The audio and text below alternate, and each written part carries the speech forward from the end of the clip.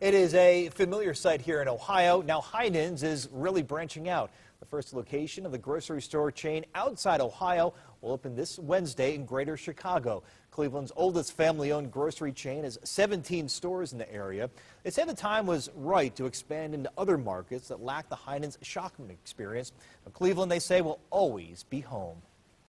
We're still very committed to Cleveland. We're going to continue to grow in Cleveland.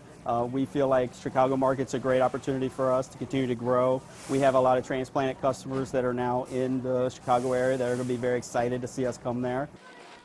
And while Chicago customers will enjoy some of the great locally grown food and products that Cleveland has to offer, Heinen's has already stocked some top quality items from the Chicago area in their Cleveland stores.